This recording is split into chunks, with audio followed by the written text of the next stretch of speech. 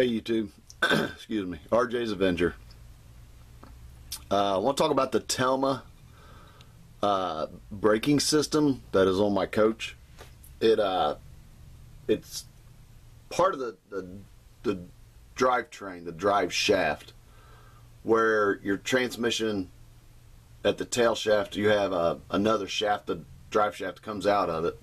It attaches through U-joints to this Telma, and then on the back side of the Telma going towards the rear of the vehicle, you have U-joints that attach to it, and then it goes on back to the rear end. The drive shaft doesn't go through this, it attaches to it on either end of it. It's a magnetic braking system. There's all kinds of braking systems for diesel, well, diesel's what I know.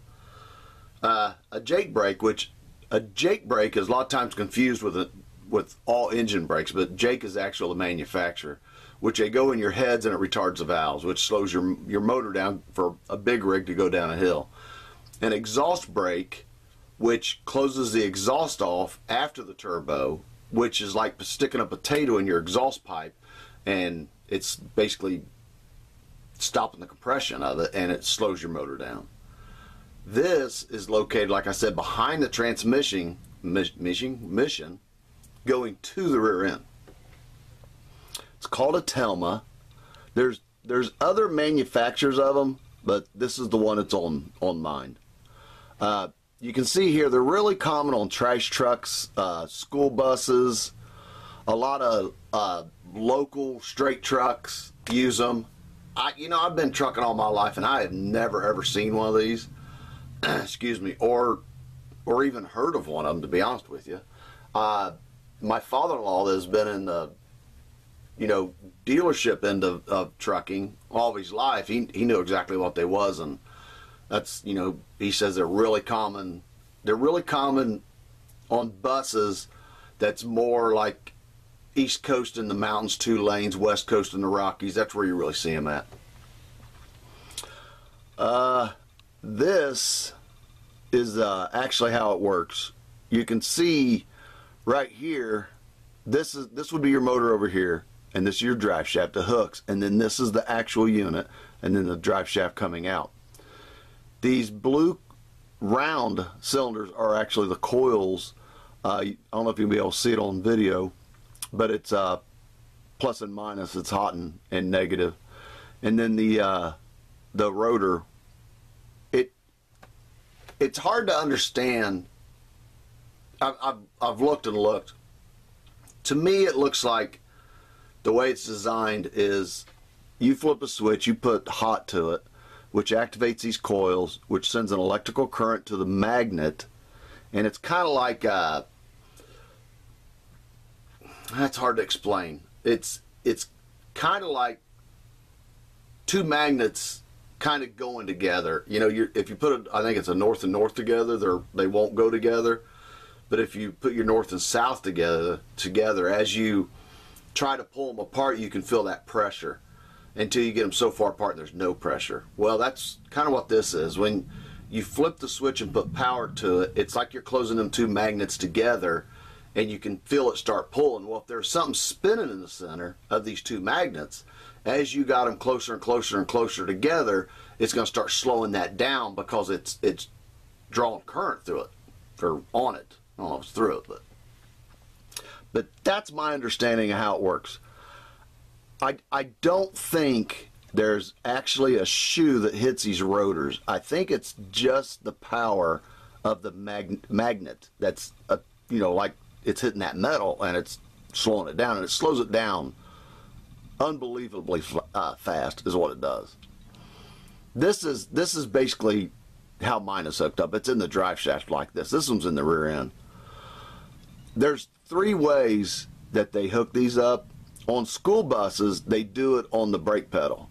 As you're applying pressure on the brake, it applies pressure back to your actual drum brakes or disc brakes, whichever one you have. But it also puts power to the Telma, to the coils, to the magnet, and to the rotors. And the harder you push, the more power you're putting to that Telma, and it slows you down fast.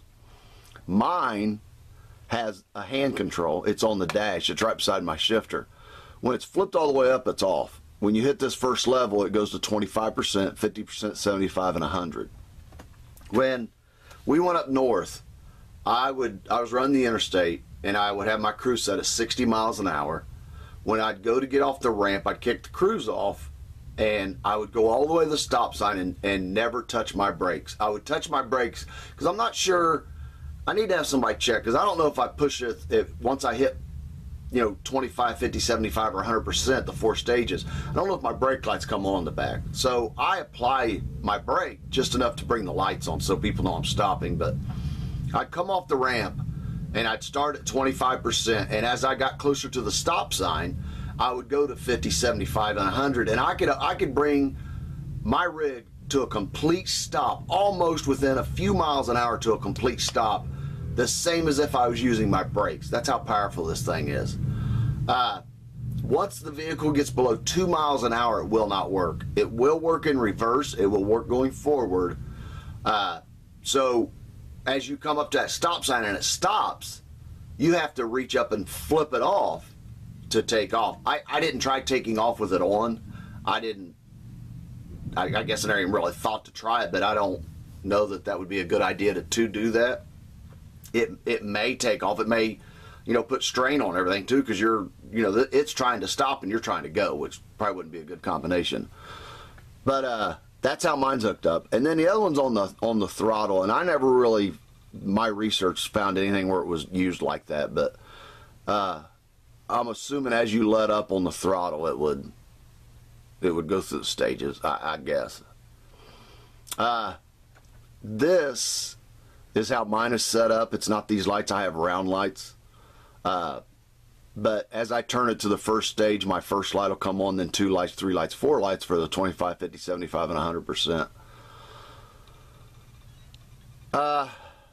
There is important things like this at 2 miles an hour. It'll go off, but you need to make sure you flip it off before you take off. It will work in reverse, and it can be hooked up with your ABS. This is actually the unit right here. This is how mine is hooked up. I never found none that was hooked back to the rear end like it showed in this diagram. It's basically an owner's manual, but all the ones I found are hooked right in the center like that. This is your maintenance on it. I don't think there's fluid, like a rear end fluid or anything in it, but it does say to check the grease seal of the driveline mount. So where the drive shaft comes in on a U-joint and attaches to it on the front and the back, I'm assuming in there are seals that keeps it lubricated. It's probably about the only fluid I would think in it. It says check the hydraulic brake foot pedal adjustment, which I don't think I have that. But that's basically it.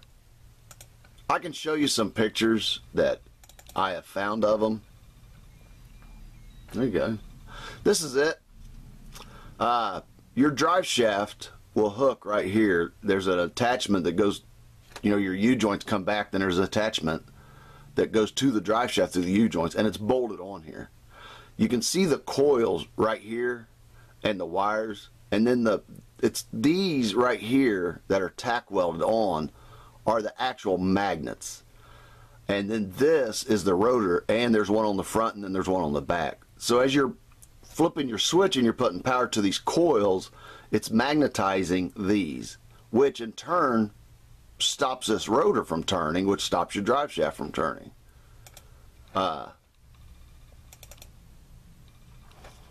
This is a diagram of it. These are the magnets that was tack welded I showed you, and then these are the coils that go all the way around. I think there's 8 of them. So as you flip your switch, you're magnetizing these, which puts pressure to the rotor.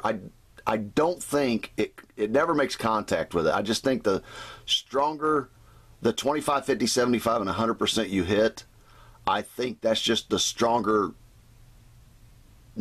magnetate. I don't know. It's the stronger the magnet hits it. We'll go that way with it. And this that I found, come on. This is pretty much what mine looks like. This would be the motor and the transmission up at this end. These are the coils that are on it, And then it's hard to see here, but I can see it. Hopefully you can see it. This is the rotor right here, and then the magnets are behind it. So when the electric hits the magnets, it slows this down.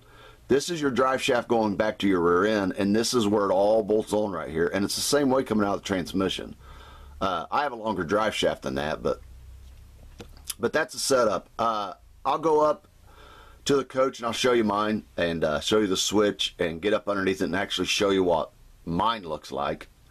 I'm going to try to, I don't know if I'll be able to do it this time, but I'm going to try to actually get it out on the road and have somebody go with me that can show you the speedometer as I'm hitting the stages and how fast that speedometer will slow down.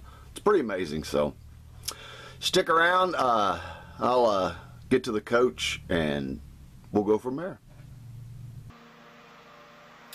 Alright, this is the lever that does my brake. These are the lights. That's 25, 50, 75, and 100%. Turn the key on. It's on. It's not going to do anything. But when you turn it on, you can see the first light. That's 25. That's 50, 75, and 100% put on. Like I said, when we went up north, it was crazy how fast it stopped this coach. I think the empty weight on this is 18.5 and 21 is the gross. So I mean, that's, you know, you're looking, trying to compare it to something, but I mean, that's heavy, you know, for a coach. I know that, gosh, the new 45 footers, gosh, they're up, you know, 35, 40,000 pounds, but 20,000 pounds, 2021 on average, and that working that good. Be interesting to see how it does in the hills. Once, you know, it's all loaded, and if you got a vehicle or a trailer in the back. Just the little hills, like, you know, when I come out of Houston Woods that time, it's kind of a steep grade, and I used it, and I mean, you're going slow. It's kind of hard to tell, but I'd be interested to see how it does on a steep hill. You're definitely not going to smoke your brakes. If it works as good as it does getting off the interstate and just going down the road and playing with it, if it works that good, you're definitely not going to smoke your brakes on it. So let me get up underneath and I'll show you what it looks like on mine. Before I do that, I was trying to see how much these things are, and you can get on eBay and find them used for probably $1,200 to $1,600 used, and they're usually strapped onto a pallet. I found them new anywhere from $2,400 to $2,800. So there you go. Would it be worth it if you ordered a coach and had it all put on? Yeah, I don't know. I don't know if it'd be worth it or not, but it seems pretty pricey, but it seems like it does a really good job with very low maintenance on it. So there you go. All right, let me climb underneath. The guy's mowing outside. Hopefully it doesn't mess with it too much. By the time I got up here, he got started, and he's got a pretty big yard, so he ain't gonna get done no time soon. So let me climb underneath and give you a look at it. You can tell Willie's real super excited about it. What do you think about that, Willie? You like the braking system? Think it's a good braking system? Did it slide you off your seat, buddy? You don't care. Alright, I don't know how good you're going to be able to see this, and I'm on number 2 rocks. These are big rocks. That's it on mine. This is coming off the tail shaft to the drive shaft. You can see the drive shaft. This first one right here is the muffler. And that's it underneath, the big round thing. You can see the coils, and you can see the magnetic little pads that's on it, but that's how big it is. That thing is probably, I'm just guessing 2 foot across, maybe more than 2 foot. Yeah, probably 24 by 24, maybe 30 by 30. I don't know, I guess I'd have to measure it, but that's it. And you see how the drive shaft hooks into it, and all it does is when you shoot the juice to it, it slows you down. It works. Pretty amazing, but that's it.